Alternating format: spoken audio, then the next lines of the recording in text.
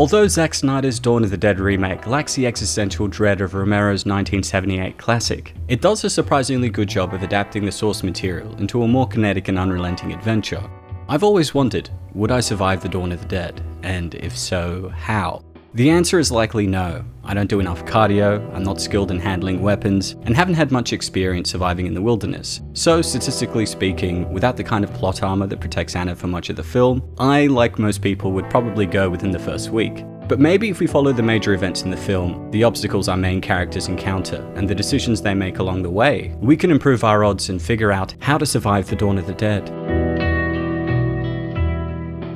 Now, before we judge mistakes certain characters make, we have to remember that nobody, absolutely nobody, other than a handful of serious doomsday preppers will be ready for what's about to come. This is why you might want to pay attention to the news. Dawn of the Dead is set in 2004, when Facebook and other social media platforms were in their infancy, so you can't rely on tweets, stories, or Facebook posts for information. Am I missing something? Why did Dr. Cho order a head x-ray when the man was bitten on the hand? Here he is. They had him backwards. Solomon Edward, he's upstairs in ICU. From a bite? If you notice that there's an alarmingly high number of people with fevers and bite marks in the hospital you work in, you need to gather all the information you can, so pay attention to the news. It's your only hope. I know you've had a rough shift at work and want to listen to some music, but you really don't want to miss the radio updates about the undead. Save the shower sex for later and keep your eyes glued to that TV set. A second hot tip, if you wake up in the morning and see your neighbor's kid standing in your hallway covered in blood, don't run up to them. That's an embarrassing way to get your throat torn out. Also, I know that your head is spinning and you've just lost the most important person in your life, but that life is over and you need to tap into primal survival mode. And when your significant other dies and comes back to life wanting to eat you, make like Anna, grab those car keys and drive. 1353 Henderson Road. If there is no activity where you live, stay inside and lock all doors. With the metropolitan and suburban regions of Milwaukee up in flames and swarming with infected, you need to head out into sparsely populated areas like national parks, hills, and remote coastlines. Be careful on the road though, we lose a lot of folks right at the beginning to reckless driving, like this idiot doing 100 into a T-junction. So don't speed, go smashing into cars or sliding into gas stations. Lock your door to protect yourself from unwanted intruders, otherwise you may lose control of your vehicle like Anna.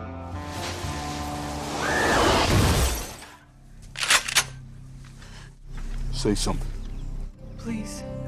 As you start to brave the undead-filled streets, start to understand your enemy.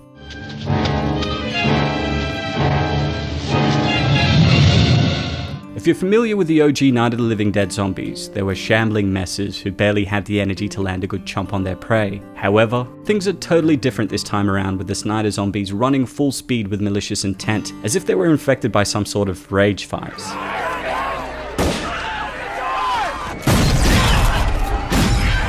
The only way to fully take down a zombie is to destroy their brains, and if you followed the first step about watching the news, Sheriff Cahill let you know that headshots and burning bodies are two of the most effective ways to fight them off. You won't always have access to your gun or bullets, so don't be afraid to get crafty. Employ some Krav Maga, swing a croquet mallet, or launch a crowbar through a zombie's skull. Or better yet, lure a number of them towards you and then drop a piano onto them from above.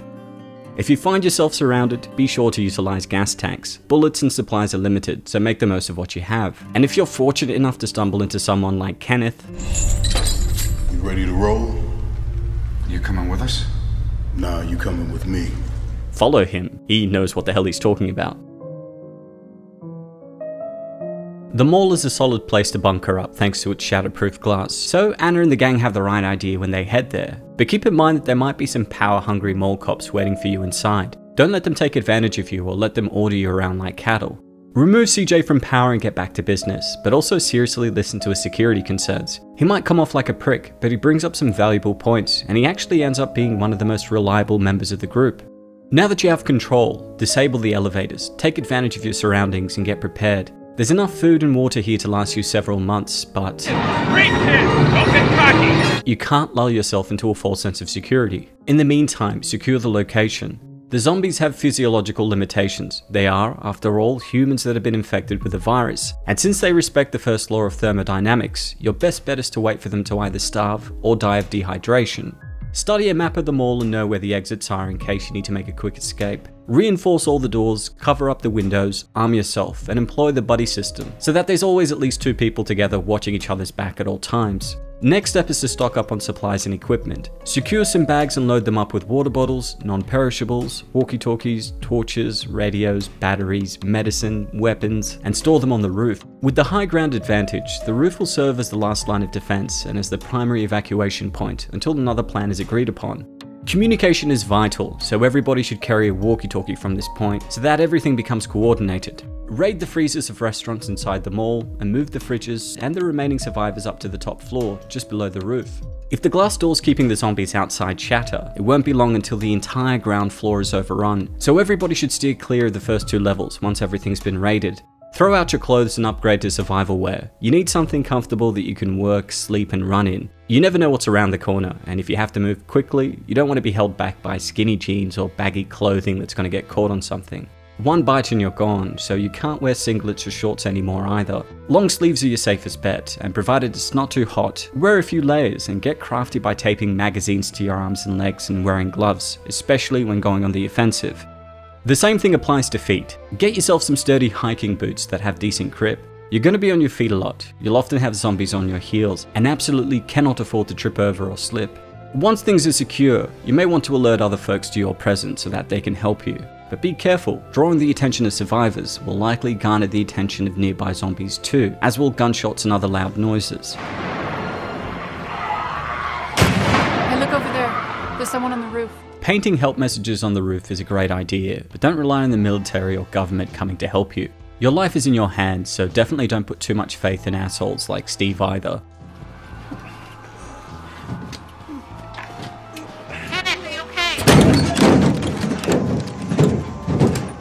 That guy continually shows that he cannot be trusted, and that he cared only about himself. Helping people can spell doom in other horror franchises, but this time around, it seems like a pretty safe bet to help other folks out when possible. The more people we have, the more work we can get done. But if anyone brings in a woman with a massive bite mark on her arm that's turning purple, she's about to turn into a zombie. The fucker's got to go! Go! The fucker's got to go! Even if we don't fully understand what's going on, Anna is a nurse and should have already picked up that this was some sort of virus and that quarantine protocols were needed to be put into place. While in Romero's universe, anyone who dies can become a zombie, here, only those that have been infected will turn. So, if you know someone has been bitten, shoot them right away. It'll be tough, and people might not be happy with you for making the executive call, but you know it has to be done. If you notice that someone won't let you see a member of their family that you know is injured, and they keep sneaking off with restraints, that's probably a good sign that something foul is at play. Whether they're infected or not, no one will let you take their family without a fight, so be prepared for shit to go down. You want to kill Luda? You want to kill my family?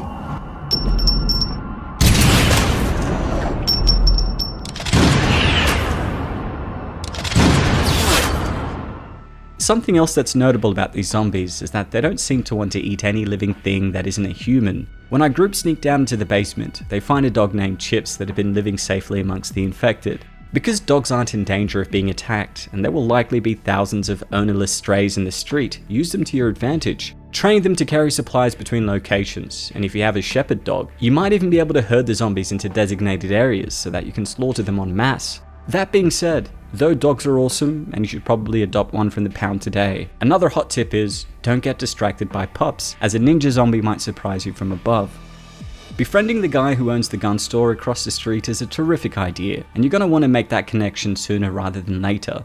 The characters make signs and chat with Andy across the street, who not only has a ridiculous supply of weapons and ammunition, but also has the kind of aim that would make Hawkeye jealous. Yet for some reason, despite his malnourished state, they take their sweet time and don't make moves to save him until the end. They concoct a plan to use the dog they found, however, the zombies end up following Chips into the gun store and biting Andy. A way to get around this is to radio in ahead of time. Alert him before you make moves and give him a chance to shoot the zombies outside his store, so that he can properly close the door. As chaotic as the rescue attempt was, the gang were able to secure some more weapons and ammo, but instead of using the gun store as a fort and methodically wiping out the 5,000 or so zombies outside the mall, they make the bold decision to leave the place altogether. Deciding to make a dash for the marina, with hopes of sailing away from the infected to a nearby island, the gang take our get crafty tip seriously, and end up reinforcing buses with snow plows, barbed wire and metal railings. They even deck the inside with a chainsaw. A hot tip though, if you decide to operate one of these stations, turn that bad boy off when the vehicle's in motion.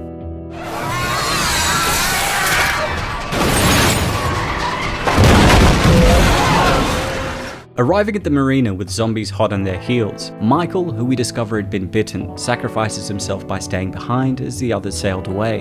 The remaining survivors drift for days and finally arrive on the island, only to find themselves overrun by zombies. Although they rather successfully executed much of their plan, the moment they stepped foot on the boat, they started getting complacent. And by the time they arrived at the island, the group were in the same position they were at the start of the film, helplessly underprepared and overwhelmed by what lay ahead.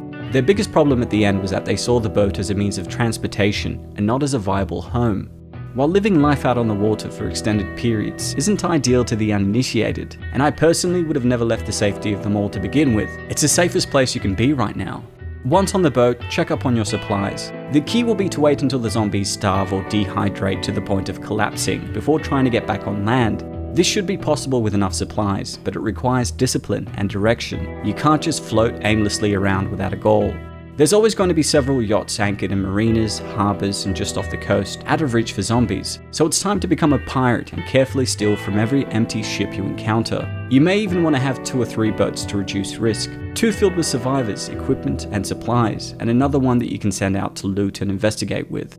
With a bit of practice, you'll be more comfortable with seafaring, and although you're enclosed by Lake Michigan, which is the body of water surrounding our heroes in the film, you can carefully sail all the way towards Montreal, hugging the shores and looting ships as weeks turn into months. I know the group wanted to head to a specific island, but chances are that other than fishing, it would be difficult to find enough food for everyone there. I would instead make my way to the Gulf of St. Lawrence and onto my final destination, a sparsely populated part of Greenland, which shouldn't be hard as Greenland is the least densely populated territory in the world, with 0.028 people per square kilometer. It's at this point that we send one of the ships out with a scout team to check if the coast is safe. Other than a handful of newly infected individuals, most of the zombies should be dead by now. From here it's up to us to find shelter, maintain supplies, protect the group by training everyone to use a firearm, and actively patrolling the surrounding area daily.